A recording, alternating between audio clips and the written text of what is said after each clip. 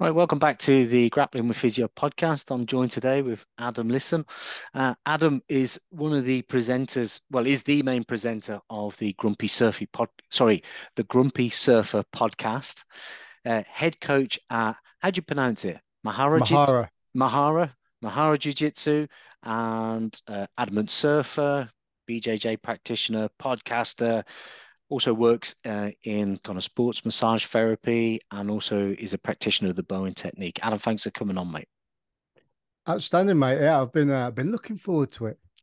Yeah, we've been forwards and backwards trying to get this sorted, and you know what it's like running your own podcast. It's kind of sometimes you can plan for the best, and then you sometimes you have to react and just go, "I'm free now. Are you free? Should we?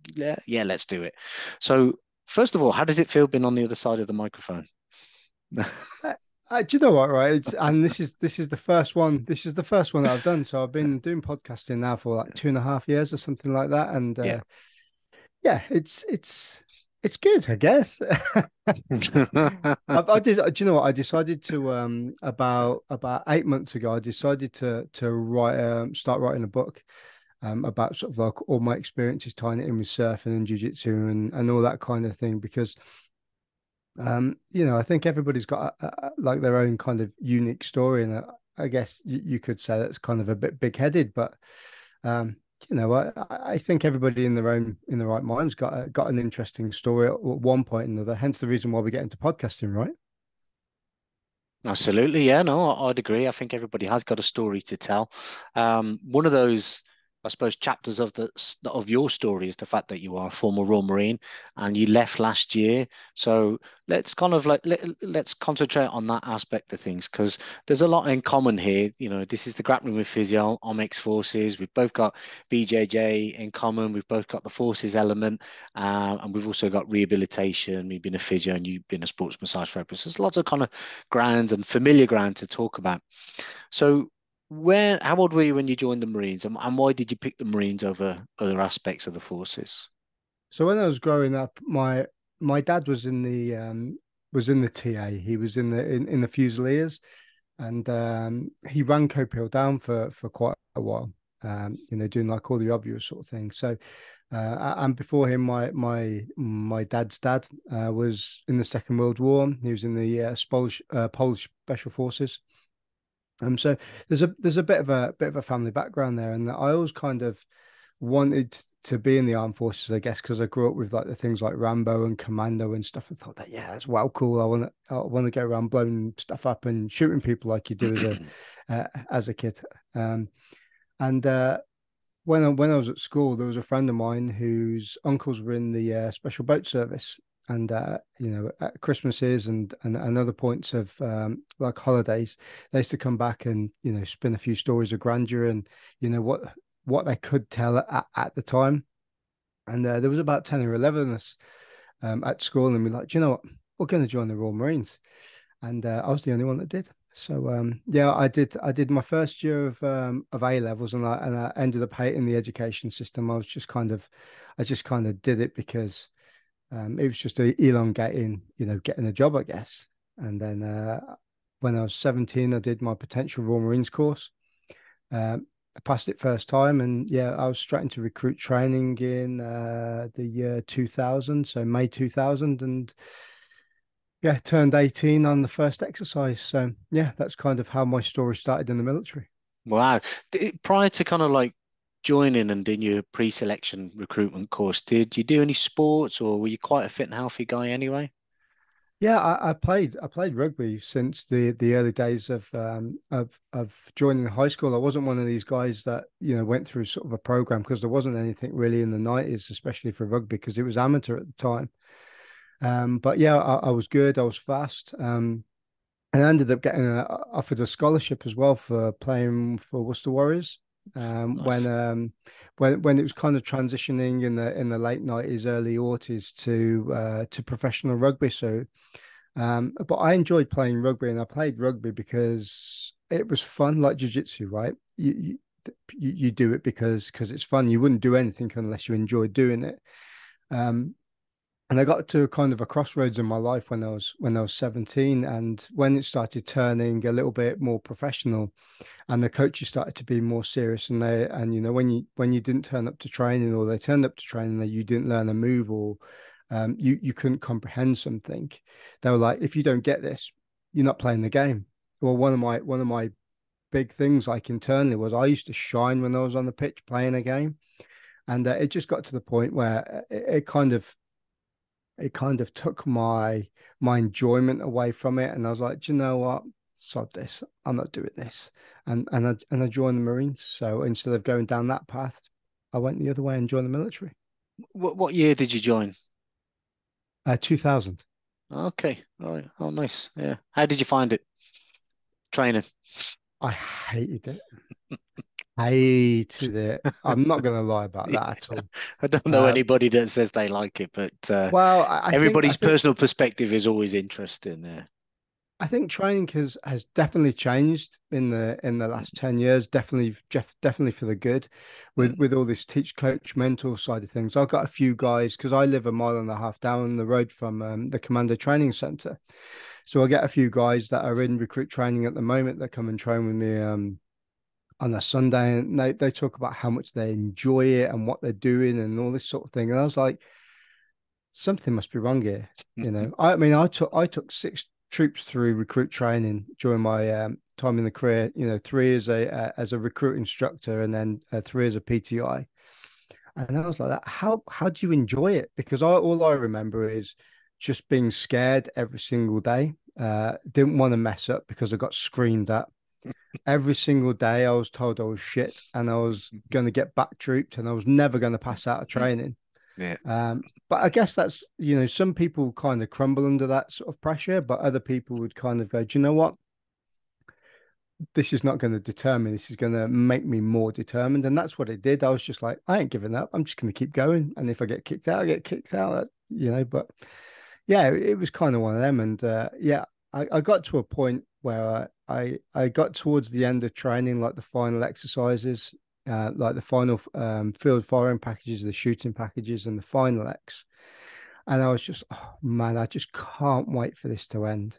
And this is going to sound quite sad, really, because this should be sort of like the pinnacle of everybody that passes out of training. Their pass out day, everybody's really happy. Their families come down and say, "Oh, well done! You've done, one of the hardest 32 weeks of training in the world. Nobody else has done it." And I was like, "Fucking hell! I just want to get to my unit and just get on with it." I was just kind of it was kind of beyond me, and I felt a little bit sorry for my family because my sister came down and my mum and dad, and I'm quite a non-emotional person at the best of times, and I was just kind of like, I was just tired and worn out, and I was like, man, just yeah, I was. To be fair, right, if I look back at it now, I was still kind of mentally broken, even when I passed out of training. It was crazy. Yeah, it's funny, isn't it? Because you can go like through your kind of military service, not remember certain aspects, but training always stays with you. You know what I mean? Most of the training has a massive impact because I suppose it's so life-changing. That's a transition point, civilian to soldier, marine, sailor, airman, whatever. But it definitely does have its impact. So how long did you serve in the end?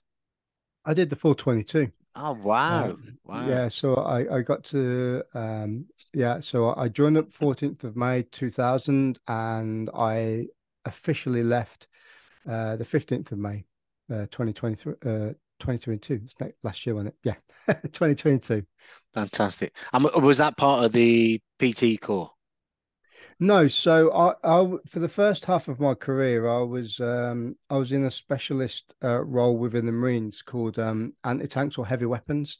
So my primary role was like, shooting big guns, throwing anti-tank missile launchers out and just blowing shit up and shooting massive guns. That was kind of my job, and it was pretty cool. I ended up doing three tours of Afghan and the invasion of Iraq through kind of the anti-tanks branch, and Nice.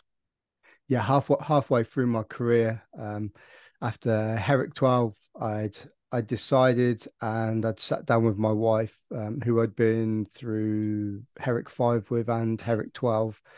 and we were like, do you know what? I'm I've lost all my cat lives here. If I keep going Mm. away, because being in that role, being in the anti-tanks role, was very much in the thick of things all the time. Right, like right on the front line of everything. And I'd been in a lot of contacts. I'd got blown up. You're gonna like this story. If I counted up, I got Kazivac on Herrick 5 because I got blown up in a Wimmick.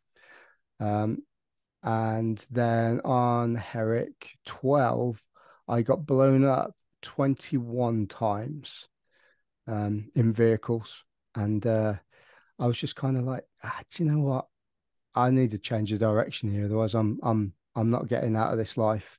Wow. With all my limbs in part. So I decided to change branches and join the PT branch within the Royal Marines. A lot of my friends were part of that as well, and just decided to take another direction within the Marines. Saying that, I took a massive hit with promotion as well. So I got picked up for promotion as a sergeant on the tail end of that in 2011, and it took me another 7 years to to get promoted back to kind of like where I was. So I was a little bit I was a little bit behind the curve with that. But I wouldn't have had the lifestyle I did for the second half of my career than I would and do the things I do now. Yeah, it's interesting. How so? This is platoon sergeant, and is this platoon sergeant in the anti-tanks or Milan platoon or? Yeah, so the way that it works, it's a little bit different from the army because you have, I think, I think a sergeant in the army looks after a detachment of people in heavy weapons, whereas in the Marines, a sergeant looks after a troop, which is three separate detachments. So you've got anywhere up to kind of 15 guys. I mean, the troops normally, like when we were on the Herrick tours, we had 20 odd blokes in our troop. So Mm, you kind of looked after that. And the tail end of my career, even though I was a corporal at the time, still, I stepped up to the role of filling in those boots as troop sergeant. So I'd kind of had that experience before I even got promoted into it, if that makes sense. mm, mm. Okay. So when you kind of when you stepped over, was that a tough transition, or going from kind of I would say probably spending most of your time cammed up, living out of a kind of a gonk bag to flexing in front of the mirror? Yeah, no, I get what you mean. I guess if anybody knows me and anyone listens to this that knows me, like previously, you would not have thought that I would end up in the PT branch in the Marines. Yeah. I was never the fittest guy. I was never the biggest. I'm 5'6" stroke 7. 76 kilos. I'm quite stocky, but when we were doing when we were going through PT selection, like I was 30 years old. A lot of the other guys were sort of like early to mid 20s. There was a friend of mine actually, a lad called Gilly, and he was 3 years older. So me and him, we went through training together at a certain point. So we were kind of like the old men at the back, like proper hanging out on everything, like everything. Recovery took longer. Yeah. Yeah, I couldn't move most days until I got warmed up. I'm even worse now because I'm training jiu-jitsu like pretty much 10 hours a week. It's yeah. I think it was just kind of like it just started like that and it hasn't finished yet. Well, Jits has a great way of breaking down the body. Did did it ever? Like, I always remember because like I left literally just shy of 6 years.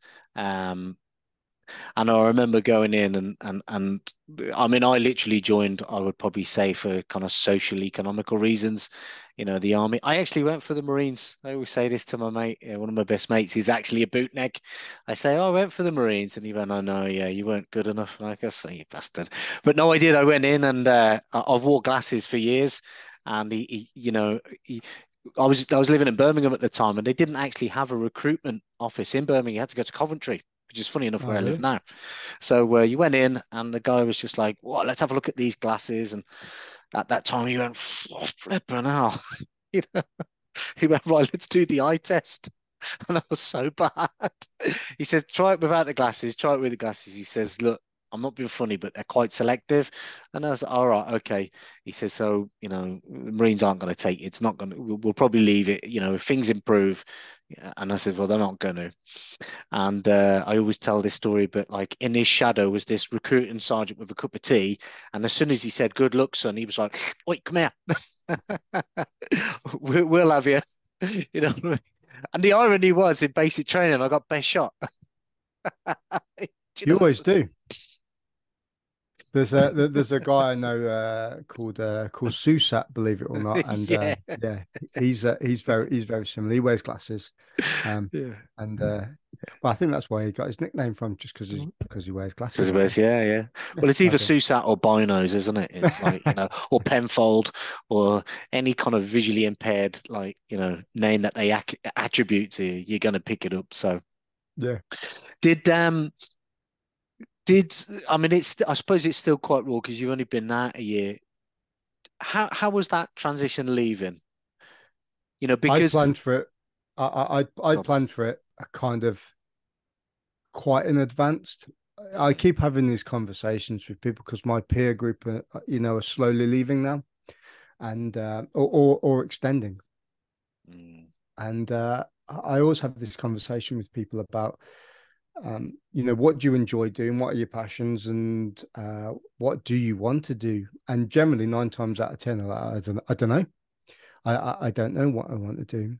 Now, you know yourself, or you might not know yourself through sort of when people leave the military. There's a company called the Career Transition Partnership that kind of help with that transition piece where people can go on courses, whether it's um, I don't know, like builders, like tradesmen, builders, plumbers, all that sort of thing, plasterers, electricians. You can go down the health and safety road or the project managing kind of road, which a lot of people do. And I think in a way they inadvertently get funneled down into that. And in my opinion, they're not great jobs. And some people might be happy with doing that. I didn't want to do that. I'd spent my time in the Marines the last 12 years when I was a PTI, uh, working in gyms on my own. So building management, writing programs, equipment procurement, all that sort of stuff. And because I was good with my time management, I could get all that done super quickly, and then I could go surfing. Uh, you know, uh, if I was in North Devon or train jiu-jitsu at lunchtime, I used to run clubs since I was a blue belt. At lunchtimes at my unit, at any unit I was on, so we just used to teach then, and we used to roll and stuff. So I used to do things that I enjoyed doing. So when it came to sort of like the 3 years out that I when I was leaving, I went to the education office and I said, "Look, I'm leaving. I want to be proactive about it. Is there anything I can do now to start the process?" And they said to me, "Nah, nah. You come back in when you've got 2 years left, you'll get the emails and you can start that process then." So I was like, nah, right, okay. And it came to sort of like the 6 months before the 2 year point came up, and my mum, she's been into holistic therapies or been involved in holistic therapies as a business, for 20 years. Bowen therapist, reflexologist, does things with dietary stuff, mental health, well-being, and all that sort of thing. So she's quite integrated into it, and she said to me, "Look, I'll pay for the first few modules of your Bowen course, your Bowen technique course, and if you like it, you can continue doing it." yeah, And I was like, right, okay. And I had Bowen before with her, and any black or white male who's been in a male dominant environment, and you'll know yourself that whenever people want to have therapy. They want to feel like something is being fixed, something is happening with them. And I was kind of like it. And Bowen is very light. It's very sort of superficial. Just kind of, it's like little rolls over your skin. Um, and I never really noticed any change. Little did I know that actually stuff was happening, but I just hadn't recognized it. So I'd go back to my mum's house, for instance. I'm digressing massively here. Carry on, mate. Let's go for it. And I'd go home and I'd say, oh, do you know what? My shoulder really hurts, because I've been carrying a Bergen for, going on pre-selections and stuff like that. And I'd go home and she'd lie down on the couch and she'd do a few little moves. And I'd be lying there going, uh, this is bollocks. this is not doing anything. But then about 4 or 5 days later, I wouldn't have noticed that the pain's gone away. And I'd just be cracking on doing my own thing. And little did I know, all these years later, that she's kind of like just sitting there, pursing her lips, nodding her head, going, "Yep, that worked." Anyway, so I went and did this Bowen course, nearly 2 years out. It wasn't part of the funding that you could get to go and do therapy courses. Mm. And yeah, it really kind of appealed to me, and it really resonated with what I was doing. Is, you know what, I'm gonna do this. And then the more I did it, the more I thought, there's such a gap in the market for something like this at the moment, and there's nothing really around by like where I am in Devon, people doing this, and not many people know about the Bowen technique either. So I thought, there's the scope here to do something. So I was already at that point, before I'd even started that transition out, thinking about, like, I could make this work. And COVID hit. It took me about 18 months to pass the course, where it should have just taken about a year. Mm. And then just as I got qualified, we came out of COVID, and then I started my clinic in, I want to say, 2021. So I was still serving, but I was doing 1 day a week, which is what I'm still doing now. And yeah, I decided that I was going to start building up my client base nice and slowly. So, because my plan in my head was I was going to be qualified 18 months before I left, and I would be able then to start building a client base before I left, but I only had 6 months. So everything that I'm doing now and I've kind of fallen into is just kind of slowly started to become um, a uh, you know a career path that I can still do the things I enjoy doing, have free time, but also earn some money by helping people, which is pretty cool, really. Yeah. I would say, having failed running a private practice because I stretched myself too thin, um, you're only as good as your last patient. Yeah. And this kind of, it's a bit of a quagmire where if you kind of want to deliver evidence-based practice, or your job is to diagnose, manage, and then treat, and sometimes that requires education, talking to people, letting them know what their condition is, letting them know what the prognosis is, recovery timeframes, what they need to avoid, aggravating factors, eases, push them towards things that make them better, etc. And sometimes people, when they come to the clinic and they're paying you, when there's a transaction and cash like goes from one person to another, sometimes, unless you've got to get it right, and this is something I think everybody's learning in private practice, that there might be an expectation on the patient or the client's side to say, well, I'm paying you for a certain service, and that can kind of put you sometimes in turmoil. Wherever I've been in those situations, wherever people come to me, and here's one example. I used to practice acupuncture, so I did musculoskeletal based acupuncture very early on, about 3 years after I'd graduated, and I was just, oh, this is fantastic, great. This is another kind of string, another modality or string to the bow. I do acupuncture. They did further modules on electroacupuncture, right? That's where you fire the needles in, you put electrodes in, and you send a current, and it creates a circumducting loop of electrical current going through and out through the muscle and back through the machine. And I was thinking, this is fantastic. This is just giving me more and more kind of scope, etc. Then they changed the nice guidelines, and then they took acupuncture away because the only thing that was kind of supported very minimalistically was lower back pain. All right, and I think it was kind of, I don't even think it was chronic. I think it was kind of subacute. So kind of chronic low back pain is about as useful as a chocolate teapot. So don't bother doing it. So then they take the evidence away and they say, well, we're not going to support this anymore.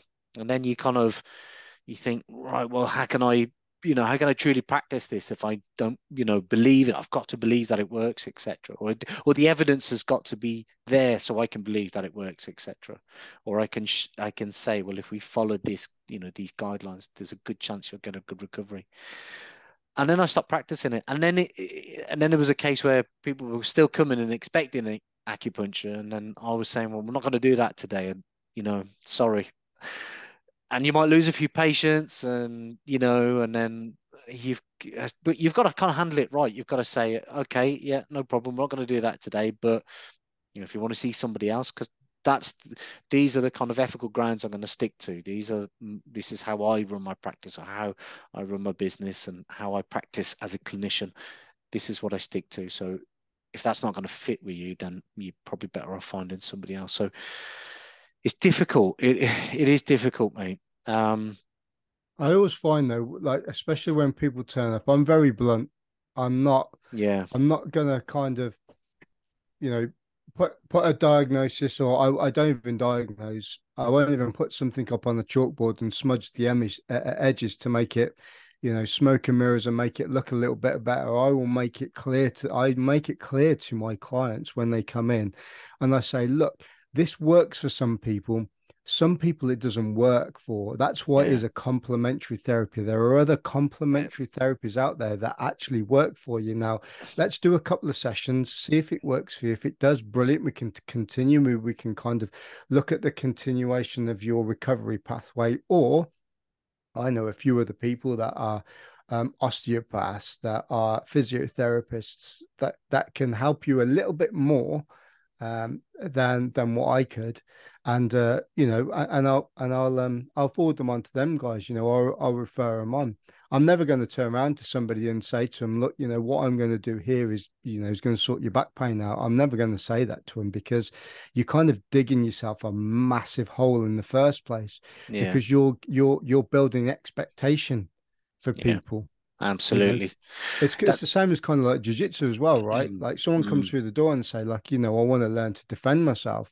Well, at the end of the day, I'm going to give you the toolkit to do that, but then everything else comes down to you. It's how you perceive it, and how you take those things on board. yeah, yeah, no, totally. There's nothing worse than over promising and then under delivering. Um, did you kind of transitioning over have you had those moments where you've kind of just, the anxiety? Now, I've not suffered with them myself initially. Well, again, I don't think I did long enough to kind of always felt like I had one foot in the door in there with Civilian Street. But, having done such a long time, have you had any moments where you've just been like, oh God, what have I done? This is just, or have you found a transition, relatively easy or, I've been very lucky. I believe that um, all I kind of take it back a few stages. All the things that I've done, within the military, the majority of my career has been operational. So, I've seen some pretty gnarly stuff, been in some gnarly situations, like I previously mentioned. So I've always been I've always been quite self-aware of kind of my own mental health and my physical well-being. I think that's where jiu-jitsu and surfing has really helped me, because I've said this before, and I always kind of say it, is that I believe that these are the anchors for me. If I didn't have them, I'd be in a world of hurt. So my transition out was kind of, I guess, a little bit seamless because I had no expectation of what was going to happen. I had this plan 2 to 3 years out what I was going to do, and I was slowly implementing it to the point where I was leaving. Um, and I'd also spent 10 years working in gyms where I was basically my own boss. I was running my own gym. You know, I was the custodian of building management, looking after it, making sure the cleaners did their job. It's kind of the example I kind of used how a unit PTI would work is that imagine an LED center. You're the only person that works there.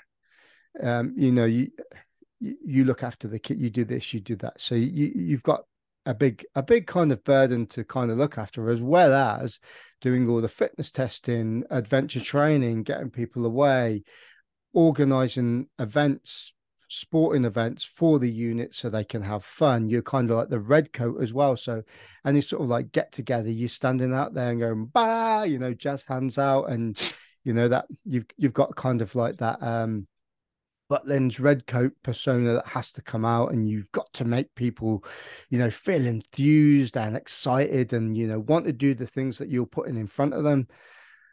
So when I came to leaving, the thing that I didn't had previously, when I was away, is that communal bond of being around men and people that you're always surrounded by people. So I didn't really have that. So I didn't really I didn't really have a transition out because everything that I wanted to do, I'd already done the qualifications for before it came to like my last 9 months where you can go away and do all of your courses. So what, January 2022, the 19th of January was my last official day kind of in the military before, my TX date. So I had like 5 months realistically. So I kind of, before I left, so I kind of just walked into my clinic. And it wasn't until sort of like the January time, I had a conversation with a friend of mine who's now one of the head coaches up here at SBG in Manchester, a guy called Jordan Desborough Jarvis. And he said, "You're good at coaching jiu-jitsu. What? Why don't you start teaching jiu-jitsu?" And I was like, never really thought about it, really. That was sort of like the tail end of January, and then 2 weeks later, I'd found somewhere. I'd found some spare mats that people didn't use, and I'd set Mahara Jiu-Jitsu up. And yeah, a year later, I've now got a good core uh, set of students that turn up and train. My classes are nearly full. I run 5 classes a week, and I'm always looking to expand it. And the answer to your question in kind of like a really long way is that yes, I do have those times, and probably about 6 to 8 months after I left, I did have the anxiety of where's the money coming from? I had my pension. So I had my pension literally like a month after I left, which was okay. But I was literally like, when I came up to sort of Christmas last year, everything was really fluctuating. I'd have a full set of people on the mats. I then have two. I'd have a full day of clients. I'd then have none. So it's kind of like, what am I doing? How do I need to work away into advertising? I didn't have a lot of money, so I couldn't pay people, um, you know, to do social media for me or do do advertising and marketing for me. I had to kind of semi learn that stuff myself. Um, so that's all been like a really kind of cool experience and quite, I guess, humbling in a way. But I had this conversation with my wife yesterday where I was like, do you know what? No, it was this morning. I was like, do you know what? This is pretty cool. I've been inundated with people asking me about jiu-jitsu. I've got a full day of clients that I have had done for the last month, and everything is just growing really nicely. And like, I'm just waiting for this to fucking fall down. You're like, that's how it feels really. Like I'm just Yeah. waiting for this to go. Do you know what this is this supposed to happen? Is this what kind of like, I don't know. I'm only a year out and I'm kind of like, this feels like it's a success story, but I don't want to jinx it. You know what I mean? Yes, but wherever there's a peak, there'll always be a trough. So you have to have countermeasures in to prepare yourself for things like that. So you can buffer for things like COVID, lockdowns, where you can't earn as well as, or in that particular sector, or people just essentially moving on. I find that is kind of applicable. I've done it. I'm not, the club I'm at now is not the club where I started. People change on their journey. People join clubs, realize when they get to a certain level, it's probably not the club for me. It's not what I'm looking for. I'm after something different. And they will move around. It's one of those things. You can't always provide the best atmosphere for everyone. But yeah, I suppose that's where you look at the business end of things, right? What do I do? How do I maintain stability? Right, everyone has to pay a monthly fee. Whether or not you're training, you pay your subs, and that's your monthly membership. Okay, and then you've got to sign up for 6 months, maybe minimum of 6 months to a year. That's my contract. That's what I require from you if you're coming to my. So yeah, so you have to have those kind of like contingency measures in place that make sure that, well, I can sustain this. It's quite interesting actually. A jiu-jitsu club. We've just moved into a new location, and we're going through the UK BJJ Association, accreditation. And I think that is kind of like the way forward for clubs, to get accredited, especially with the news yesterday. I don't know whether you saw it, but you can do BJJ in school as part of your GCSE, which is fantastic. Um, God, I mean, we we're at a good part with jits in our lives, but imagine coming into it now at that age. It's all laid out for you, ready to go. So it's going to be fantastic. But yeah, we're going for that accreditation, and I think that's good. That kind of sets you up, and that makes you look at the business. Okay, who's at the top? Who's the head instructor? You've got to provide your proof, your lineage. Who gave you your belts? Who did they? So they can trace it all back. They like that. Then you've got to have all your instructors. Okay, so we've got a female instructor for female class. We've got an instructor for the youth class. We've got an instructor maybe for an older age group, or or the more advanced class, or the fundamentals class. They've all done first aid training. They've all done their what's the word? Um, what is it called now? It's DBS or CRV or whatever it's called. Yeah, I won't mind, but I only did it the other day for my son's football. So yeah, you're basically your CRB or your DBS checks, Yeah. and I've forgotten what the word is.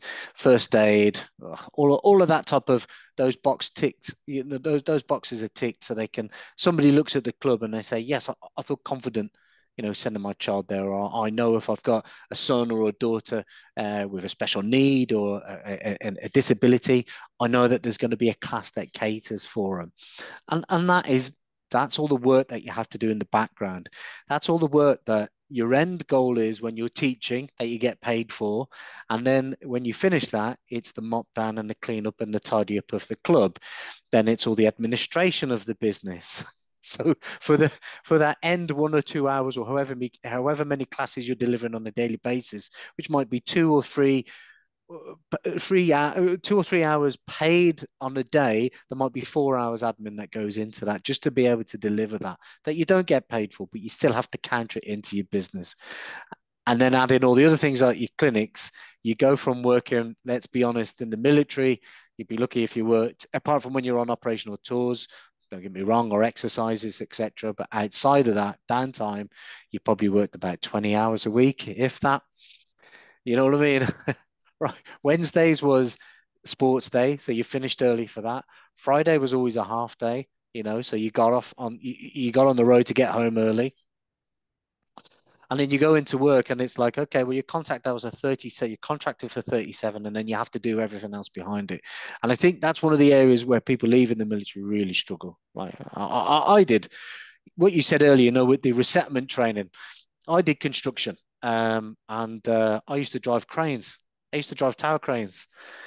And because I was just like, look, I need to get myself to uni. I need to sustain myself through university. what can I do that pays really, really good money? And they said, well, there's some really good money in construction. I said, right, what's the best money in construction? And they were like, right, these are kind of like the top earners, tower crane operators. And I was just like, well, up there. Yeah. So, I did tower cranes to build up, get some money behind me. So when I got to university, I wasn't on my ass and I wasn't, I mean, that came later where, you're flipping, looking at the back of the fridge for food. That did definitely come later on, but at least I'd got a bit of money behind me to kind of start that journey. But it was mind-numbingly boring. It was horrendous. And you go from, if you're in an infantry unit, marine unit, any active unit where you're doing physical exercise every day, you're doing something, then you've got your additional sport. So if you did martial arts, you boxed for the regiment, you played football or rugby for your regiment or your unit or your corps, you were always off doing something. You had something to do. And then unless you make those ties outside, you lose all of that. I think the one thing I always struggled with when I left, which found very, yeah, a bit of a struggle to get hold of, there was always somebody around, like it might not be your best mucker or whatever, but from a social aspect, you could always pull up, have a little spin a dip or have a conversation with someone, have a brew. Do you know what I mean? And then in Civvy Street, you don't get that. You Yeah, I just, mean, I'm quite lucky in a way because, like I say, I'm only a mile and a half down the road from uh from the Commando train set, so I got a lot of friends that um that work there, PT staff, and where my house is literally on the edge of the married quarters. Where my kids go to school is, yeah, I walk out of my house, there's a little field, and then the school's there. When my jiu-jitsu school is, I walk out of my house, walk down the same path that I go to take my kids to school. Literally, it's like 700 meters away, less than that.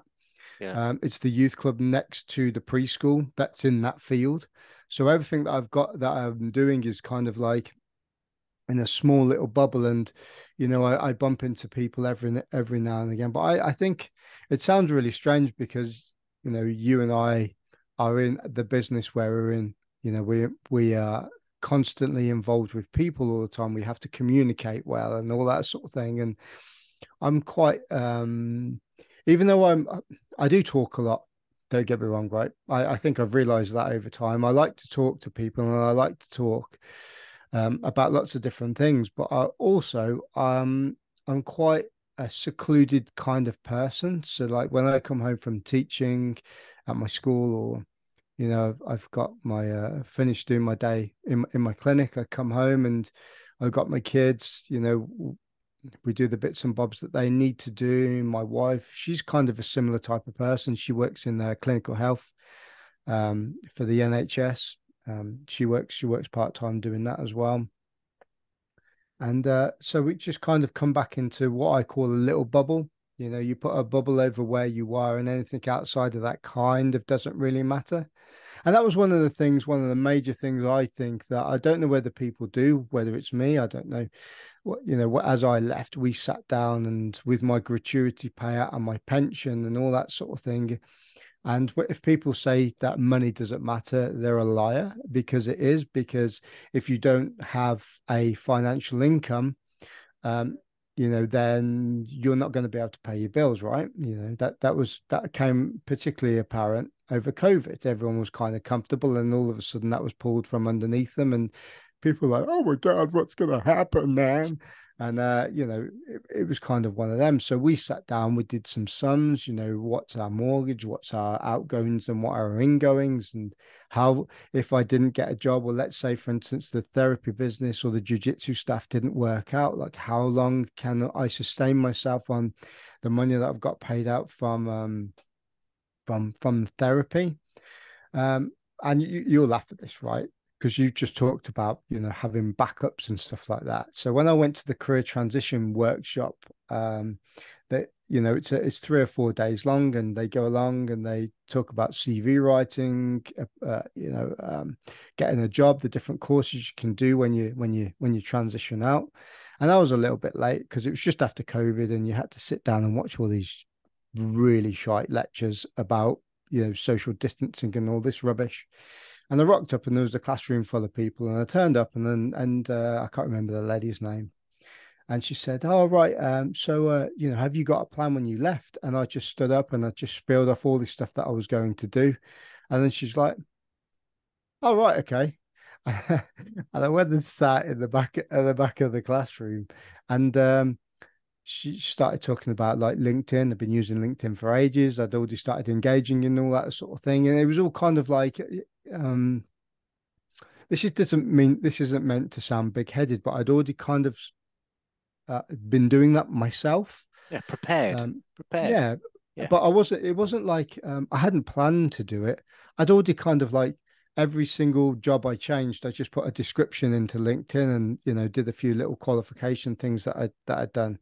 I'd set up all my profiles. And because I'd been doing podcasting as well, I was quite good at making logos and the little Chad background things that you put on what they call like profile backgrounds or something like that, and making everything look pleasing to the eye. So when someone clicks on something that you're doing, they go, "Oh yeah, this guy's this guy looks like he knows what he's doing, not like someone that's just got their head and banged it on their keyboard to get some content out there." Like, do you know what I mean?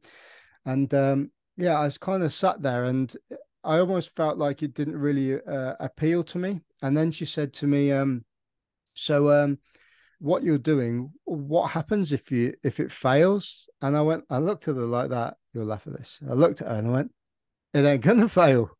And she said, "What do you mean?" I said, "Everything I've done in my career, I've made work. I've made work. Whether it's organizing a match, so being a PTI, you organize big events from, 10 to 15 people to sport events in a sport hall, whether it's, functional fitness or like a CrossFit games or something, or a triathlon, to like a major, like I've organized events for like 3,000 people, kind of semi on my own, you know. So every time I've ever done something, I've always kind of had this like in the back of my head, like tinkering, like, how do I do this? How do I do that?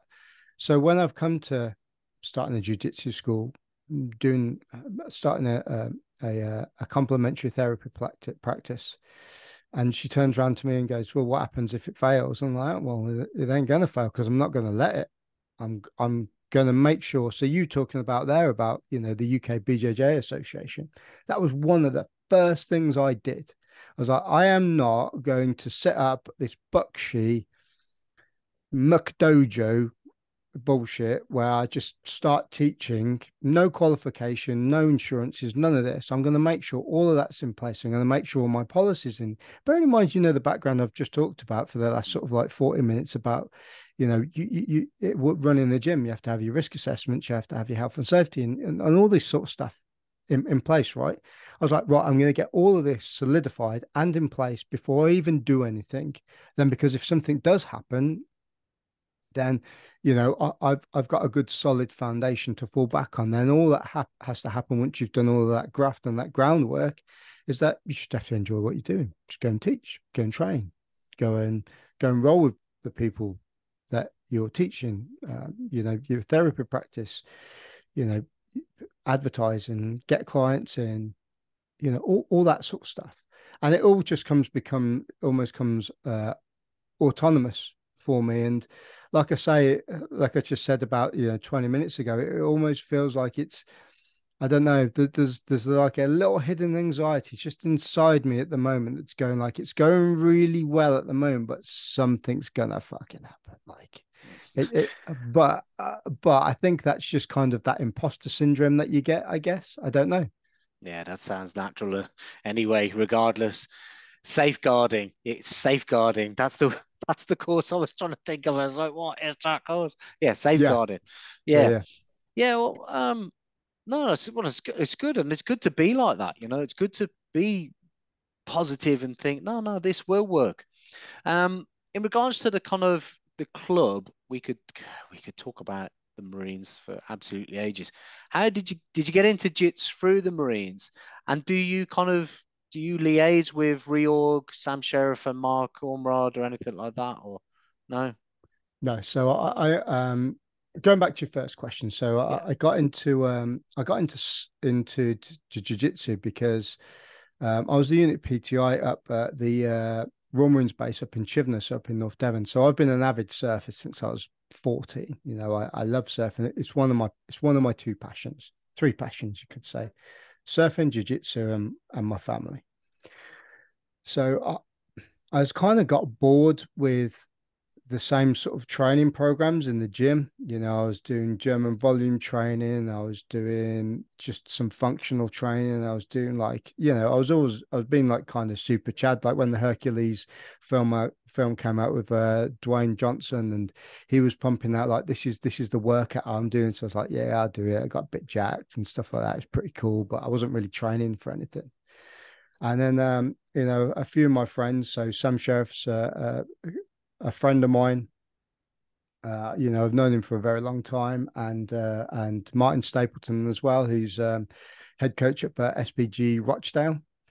And you know, I sent them a couple of text messages and say, you know, what do you think of this? And you know, about training, because I went a few Krav Maga lessons, and that it was rubbish, man. It was like, yeah. Don't get me wrong. Like, I'm not dissing the Krav Maga kind of thing. You know, I think a certain personality and people would do, but coming from the background I did, you know, in the Royal Marines, we've had a an unarmed combat syllabus, you know, since 2010. That's been in place, and we used to do things like, you know, milling and a bit of unarmed combat as well. You know, Fairburn and Syke came from the commando dagger and all that sort of stuff. Um, it was kind of not what I was looking for. You know, it might be what some people are looking for. You know, it's really kind of popular, I guess. But yeah, and it just so happened that everything has a coincidental thing behind it. You know, I'm kind of it's going to be a bit deep now. I'm kind of a big believer in fate, and you know, things happen for a reason and all that sort of thing. So, you know, I was just milling around the office one day, and this guy came in, just joined the unit, and he was a purple belt in jiu-jitsu and a black belt in judo. And they said, you know, I'm looking to start doing some jiu-jitsu classes. You know, can you get some mats? And I was like, "Ah, do you know what? I will." You know, so I went and found some funding, decked out, matted out a squash court, and started training then, and yeah, started Not the doing it's not the big lad, the heavyweight, the one Chris that Sherrington. yeah, he represented No, GB in the Commonwealth Games. no, but I have trained with Chris, and Yeah, you know, is yeah, I would say I'm friends with him as well. Um, yeah. you know, we're always really friendly with each other. But yeah, well, funny thing, that same year he turned up, and after doing his like 10 year sort of like sabbatical competing for England and Mm. Great Britain. But yeah, he put some mats down, and we started training, and yeah, that was, you know, nearly, well, over 9 years ago now. And I kind of haven't looked back. I kind of was doing like one class a week, and then I kind of getting, you know, the stereotype of getting a little bit addicted to it, two classes a week. And, you know, 9 years later, I'm kind of teaching it, which is like, you know, it's kind of like a sweet coolness to it, I guess. Yeah, that's nice. Is it important for you, ads, to compete? No, no. I've had a, and you know, and we talk about coincidences. I have had quite a few conversations about this over the last few months. I did a podcast with John Will, one of the original Dirty Dozen, and I asked him the same question. I was like, you know, does a jiu-jitsu coach or Brazilian jiu-jitsu coach, do they have to be a competitor? And he's like, no. You know, lots of coaches all around the world, swimming coaches, for example, do swimming coaches compete at a high level? No, but they're good at coaching. And that's the kind of way I do it, kind of the way I have competed in the past. Um, but I'm very, very self-critical, and I don't, I don't take failure very well, which you could probably get the gist of at the moment, the way where I'm talking with things, and I put a lot of self-induced pressure onto myself, and but that's not to say I won't compete in the future. Um, But do you know what? I enjoy coaching. I've got 5 guys going down to the Devon Open Nice. jiu-jitsu comp in Plymouth in April from the club, and and I just really enjoy watching people transition from not knowing anything to like these guys now are, they're nearly on the virgin on blue belt, and they're it's just such a fulfilling thing to see people progress. So yeah, the answer to your question about competing now, I don't see it um, as something that defines you within jiu-jitsu. I guess that some people would have a different opinion to that. It kind of cements your training, but it also depends on what you're doing it for. You Exactly, know, yeah. Yeah, I think um, you can make arguments for and against it till the cows come home, to be honest with you. But ultimately, it boils down to that individual's personal goal.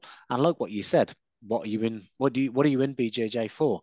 Do you want to make new friends? Do you want to get in a tribal aspect of martial arts?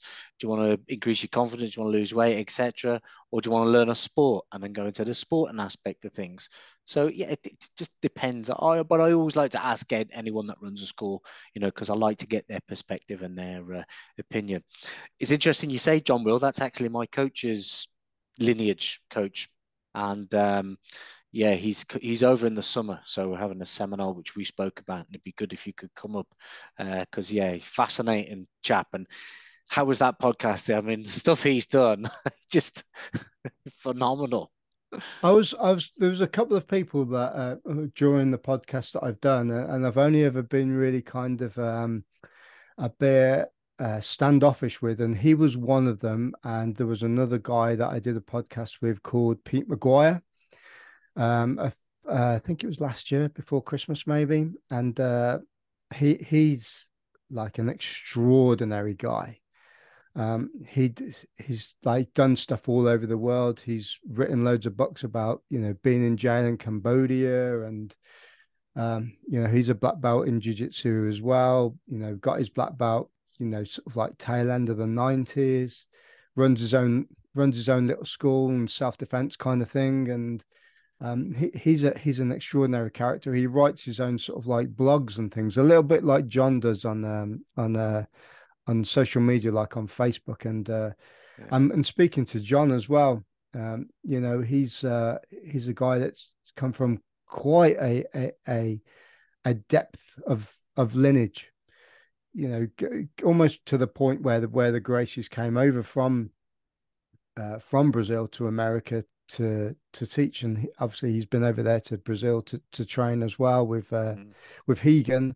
And yeah, just listen to kind of some of the things that he was saying is, I guess, really interesting, but it kind of cemented my idea of the way I think about martial arts and jiu-jitsu, as opposed to kind of like this stereotype uh, that some people have with it, like especially in this country.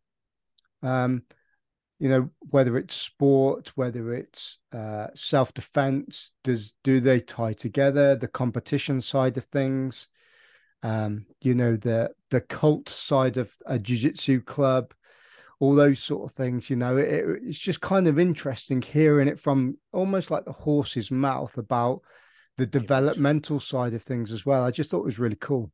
Yeah, yeah. I'd say when you say horse's mouth, that's pretty much as close to the source as you're gonna get, isn't it? Unless you get the likes of Hickson on or Hoyer on or something like that, which is very difficult. But yeah, very interesting, mate. Um, I am conscious of the time. I would like to do a part two. We're kind of only really scratching the surface here, which is because there's so much to talk about. Um, where is for your podcast? Let's wrap up on that. Where's that kind of like going? I mean, people always ask me. I've been on a couple of podcasts before, and they say, what's the goal for the podcast? Where are you going with it?" And I just said, "I don't know. It's just a hobby. It's just a hobby. It's just something I really like doing." the benefits and the positives of doing a podcast are, one, because I was super fearful about putting content out there.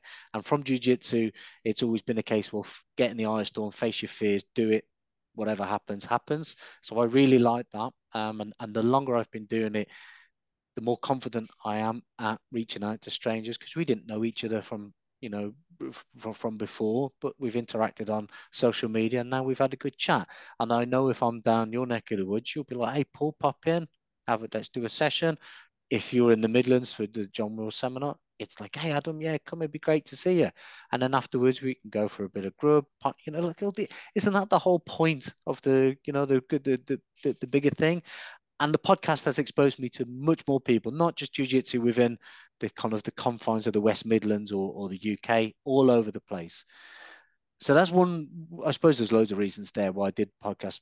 Improve my listening skills, communication skills, which I think you never stop improving. Okay. Sometimes and you can go through the motions as a clinician where you say, oh, tell me about your back pain. And they start chatting, and already you're going, oh, just get to a diagnosis instead of genuinely listening to somebody and saying, okay, yeah. And it stops and it forces you to stop and to listen people. So that's why I like doing it. And it is a hobby and it's fun. And I like doing the podcasting the same way I like going to jiu-jitsu. Okay. Never going to be Gordon Ryan, you know, that ship sailed a long time ago, and and I'm never going to be Joe Rogan. You know, like two of the top people in those areas that we like and we aspire to be, and we probably take influence from. Not going to happen. I still put my own stamp and my own fingerprint or thumbprint on one aspect of this, what we like doing. So I like it as a hobby, but your own goals. What are your goals for your podcast? I mean, I started a podcast because when I was commuting to and from work, I used to listen to a lot of surfing stuff, and I used to listen to Flow Grappling's Fistful of Colors, and you know, it wasn't necessarily like I was looking to improve my own skills. I always kind of think, well, I could do that. And then one day I just turned around and I just went onto Amazon and had a look like how much some microphones would cost. And I did a little bit of research into kind of like, you know, what editing software I would need, as little as expense as possible. So I didn't want to spend a goddamn fortune on buying microphones and stuff, which can cost, you know, hundreds of thousands of pounds. And I was like, you know, so I managed to get a bit of a set up for 60 quid. And and I knew a lot of people that had some pretty cool stories, you know, whether it was military jiu-jitsu or surfing stories. You know, I had enough of a network to be able to go, do you know what? I could talk to some of these people, because my whole sort of like concept behind it was that these people are never going to write a book. They're never going to do a film about their life. Literally, like the things that they've done are going to go to the grave with them, and no one's ever really gonna hear about it. So I thought, you know, let's start something. I'll talk to a few people and kind of see where it goes. And like you say, you're never going to monetize this sort of thing, because when I did some research into that, it was like, you know, you need to have like 50,000 downloads per episode to even like break a grand, or you know, get a bit of money in the bank to make it worthwhile. So like you Yeah. say, it's never going to be a Rogan or anybody like that. But you know, the more I did it, I just kind of enjoyed talking to people that had kind of similar points of views, or even, you know, having people on that had an opposing point of view that you could kind of have a little bit of a bit of a challenging banter with, that people would be interested in listening to. And it just kind of went from there. But like, I have to say, I've kind of tethered off with it a little bit, because you know, I was very much focused with it when I was in the military, and now the last sort of like year, I have kept up with like doing episodes, like trying to do fortnightly episodes. But Mm. my kind of focus has kind of like digressed away from it a little bit, um which I'm not going to stop doing it. It might just kind of be an intermittent thing that I do. I don't pump out like one a month or something like that. Because when I first started, it was horrendous, man. Like I put so much pressure on myself. I was banging one out a week, and I was like, oh, I was getting some really cool people on. I had some world champion surfers. I had like a few of my mates on as well that were like, doing some pretty horrific, harrowing things in Afghan, and Yeah, and yeah, then I'd bounce into like jujitsu conversations and stuff. And yeah. yeah, I mean, the answer to your question, what I'm trying to get out of it is, nothing. I'm not trying to get anything out of it. I'm just trying to talk to people and spread their story. And if someone wants to listen to it and enjoys it and gives them a little bit of feedback, and then they can say, in 10 years' time when their kids are a bit older or whatever, and you're like, well, if you want to know a little bit more about my story, I did this podcast with this guy and it's like in the social ether out there. Go listen to it. Yeah, I That, like that's that. what it's there for. Yeah, I like that, mate. That's really good. You're right. There are some people, especially that you probably serve with, who you've come across in your military career that you just think fascinating individual, amazing story to tell. Let's give them a platform, so to speak. So yeah, no, I really like that, mate. Okay, buddy. Ads, thanks for your time. We are gonna wrap it up today, and yeah, we'll do a part two soon. We'll let this one build a bit of traction, and yeah, we can jump onto the whole surfing aspect of things. 'Cause that in itself, you know, I mean, to talk about, going in full hog to BJJ and surfing, mate, why don't you just move to Brazil? Well, I could do. My wife doesn't want to leave the UK. We talked about going to Oz and that, but yeah, it's Right. That'll be good. We'll talk about that next time. We'll have a bit more chat about the Marines as well. And yeah, thanks very much for your time, buddy. anytime.